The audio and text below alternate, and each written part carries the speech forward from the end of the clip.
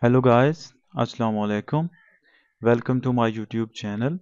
So few days ago we created a diary application by using SQLite. So some guys were requesting me to add state management into this application. Now in today's tutorial we will add state management into our existing diary application. Here you can see this is our diary application we already created a few days ago. In this diary application, we can add a note. Let me add a note. Here we can add a note. Let me give any simple title and here a description. And when we click our button here, the note has been saved. Now let me test it. Here you can see our note has been added, but still it is showing empty. And when we click refresh button, then it will show the note because there is no state management inside our application. So in this tutorial we will add a provider state management inside our application. First of all, let me open browser and here we will search provider Flutter. Here it will show provider package. Here you can see this is provider package. We need to add this package into our application. If you don't know how to add a package inside our project, here is given installing how to add. There are two methods to add a package into any project. First one is command line method or terminal method. Otherwise, you can just copy and paste into pub/spec file. Now we will add it by using cmd. Just copy it again and open Android Studio and here terminal, inside terminal just paste it, click enter. It will add this package into our project. Now our package has been added successfully. Now let me show you our project files. First of all, there is a model folder, models. Inside models there is only one note. You can see here this is only one note. It includes ID, title, description and created at, date, time. This is very simple. Next one is repository. Here you can see we are using SQLite inside our project. You can see here everything: database name, table name, version number, and query to create a table inside our SQLite. And in this way we can get instance of our database. And here are functions to insert, update, delete note into our table. And this is get notes function. We can get all the notes by using this function, and we are calling these functions directly from our screens. Here if you see screens and inside add note, you can see we are calling directly. Here you can see all the functions we are calling directly from our screens. But now we will create providers. Here let me create a provider folder, providers.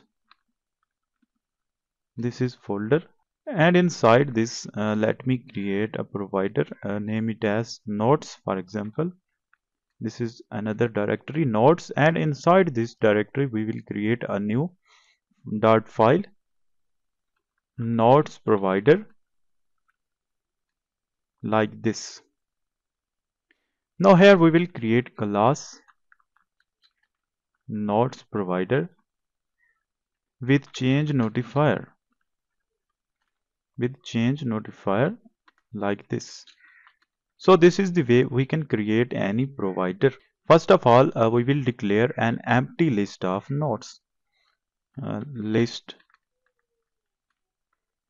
of nodes, name it as nodes, and it will be empty. Let me import this nodes.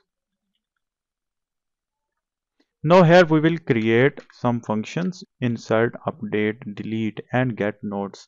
First of all, let me create get nodes. This is a function, get nodes async function. By using this function we will get our nodes. Nodes repository dot get nodes, and here we can assign these nodes into our nodes list. Because this function is async, here if you open nodes repository, Here you can see get nodes. This is async function and it give us list of node. That is why we need to use here await keyword. Await. Now it will assign nodes into our nodes list. But important thing is here we need to update the state. In order to update the state, we need to call here function notify listener. Here you can see notify listener. It will update the state. So this line is very important. Notify listener. If we don't call this function, then our nodes will not update. Now here we will create another function to insert nodes. Insert async. This is also an async function. And nodes repository dot insert. Here insert nodes. We need to pass here node and we will give this node from here required node and node simply. And this is also an async function. We need to call await. And after this await function, when our node will be inserted, then we need to update these nodes because every time when we insert a node, then our list should be updated on real time. In order to achieve this goal, we need to again call getNodes function. Here you can see getNodes function will update the nodes again. So this is very important. Next function is update. Same like insert. This is also an async function. And here we need to call nodes repository dot update. And here simply pass node. And again we need to call get nodes because we need to update the state. The last function is delete. The same like above node.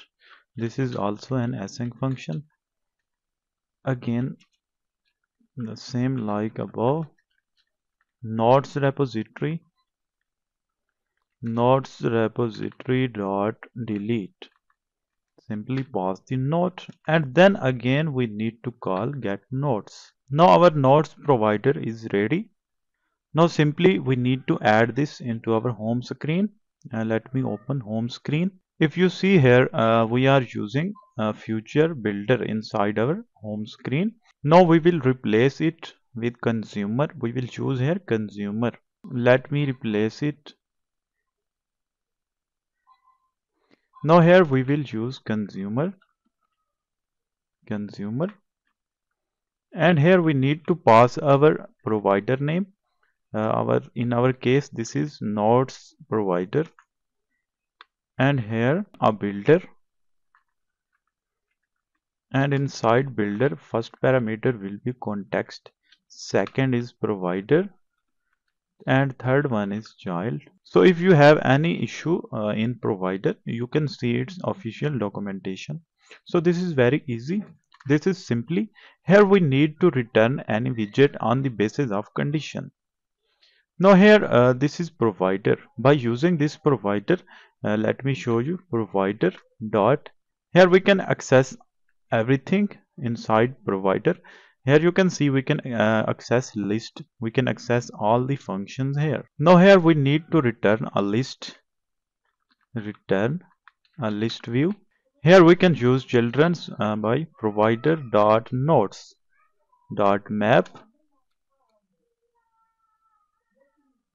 Here we need to pass item node and we can pass here e as node and dot to list. So in this way it will show all the nodes inside provider in this list view. I hope you all know how to use list view. And for example our nodes list is empty. This list is empty. For example there is no node inside our list. Then we can use condition here. For example provider dot nodes dot is empty, then we can show here empty const center text, same like a previous empty, and in else case we can return a list view. So this is the way we can use consumer inside our home screen. Now, before using this consumer, we need to provide this provider. How we can provide this? There are two ways to use provider in any application. The first use is globally. For example, we want to use any provider globally, then we need to provide it before material app because we need to access this nodes provider all over the app. Then we will provide here. Let me show you how. Here we need to use multi-provider, multi-provider, multi-provider, and here child will be material app, and here we need to provide providers. This is a list of providers. For example, our application have 10 providers. We can pass all the providers here. For now, we have only one provider. Then we can use it here, change notifier provider, and here create, and we can use nodes provider. So this is the way we can provide any provider to our widgets. So we can access this in all over the application. Now let me restart the application. Here you can see there is no error. It means it is working perfectly. Now simply we will add our provider into our add node screen. Let me open add node screen. Here you can see. If you see here, there are three functions: insert, update, and delete. Here instead of calling nodes repository, we need to call our nodes provider functions. Here you can see functions inside nodes provider. Let me add,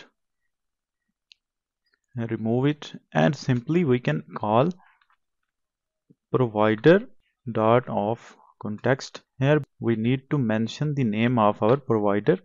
Our provider name is nodes provider. And after that, here we need to listen false, and then we can call our functions. So in case we need to call insert function here, and simply we can pass note. The same like this, we can add update function, provider dot of context. Before context, we need to pass nodes provider, listen false dot update. Here we need to pass the note. And in delete case, simply provider dot of context, before context, nodes provider, listen false, and here we can call delete function. Pass the note widget dot note simply, and we can remove it. Here if we want to get the result as boolean, we can use here a future boolean, and here we can return true because we want to exit add node screen when node will be deleted, like this. And here we can use then, and then we'll give a result boolean true or false. A boolean, the same boolean that this function will return. Here you can see function will return true, and we can get this value inside then. And here we can give any name, and here we can simply close our screen, navigator.pop. This is showing error. Sorry, we need to give here listen false, like this. Now everything is okay. Let me restart application. Now let me add a new node, a random node. If I save this, here you can see it is showing the nodes in real time. And if I update my node, let me open sample title.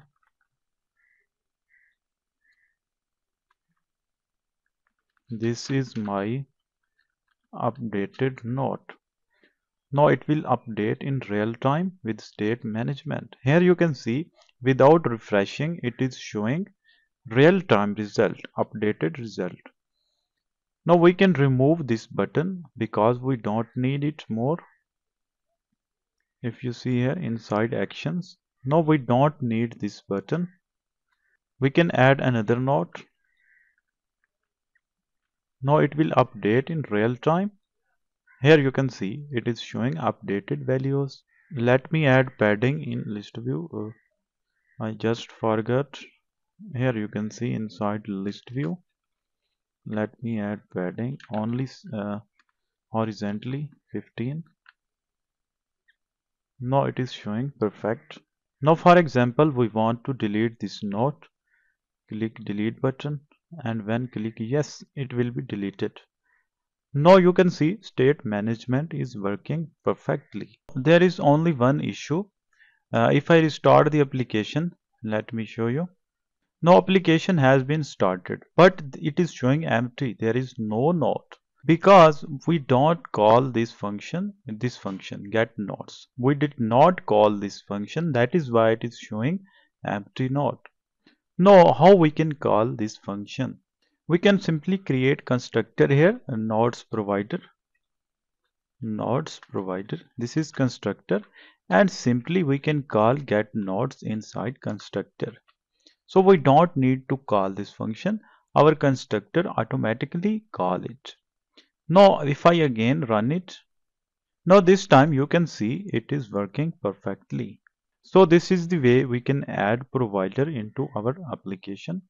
I hope you enjoyed today's tutorial. If you have any question in your mind, you can ask in comment box or you can contact me directly on WhatsApp. Okay, good luck.